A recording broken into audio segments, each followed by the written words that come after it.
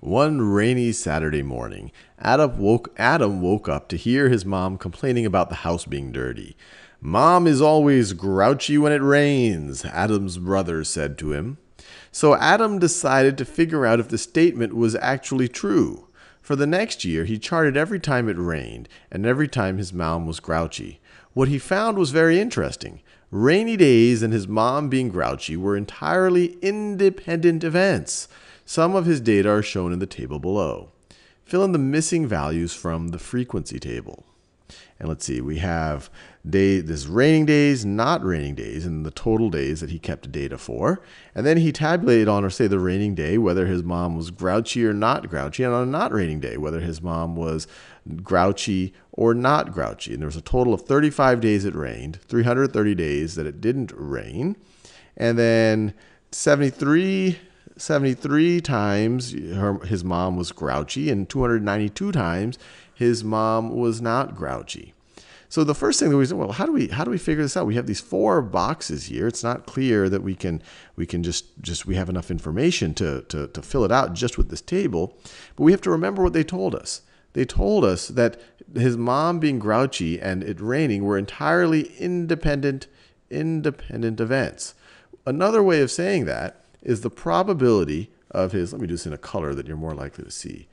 Another way of saying that, so independent events, that means that the probability, my pen is acting up a little bit, probability that mom is grouchy. So let me write that. Mom is grouchy. Given it is raining, it shouldn't really matter whether it's raining. It should just be the same thing as the probability of mom being grouchy in general. Grouchy in general. So what does that tell us? Well, we can figure out the probability that mom is grouchy in general. She's grouchy 73 out of 365 days. So the probability that mom is grouchy in general is going to be 73 divided by 365.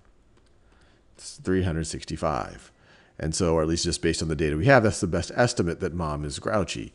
Of the probability that mom is grouchy. It's the percentage of days that she's been grouchy. So that is 0.2. So based on the data, the best estimate of the probability of mom being grouchy is 0.2 or 20%. And so we should have the probability of mom being grouchy, given that it's raining, should be 20% as well. So this number, so given that it's raining, we should also have 20% of the time mom is grouchy, because these are independent events. It shouldn't matter whether it's raining or not. This should be 20%. She should be 20%. She should be grouchy 20% of the time that it's raining, and she should be grouchy 20% of the time that it's not raining. That what would be consistent with the data saying that these were entirely independent events. So what is 20% of 35? Well, 20% is 1/5.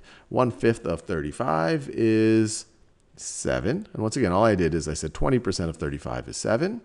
And if that's 7, then 35 minus 7, that's going to be 28 right over there.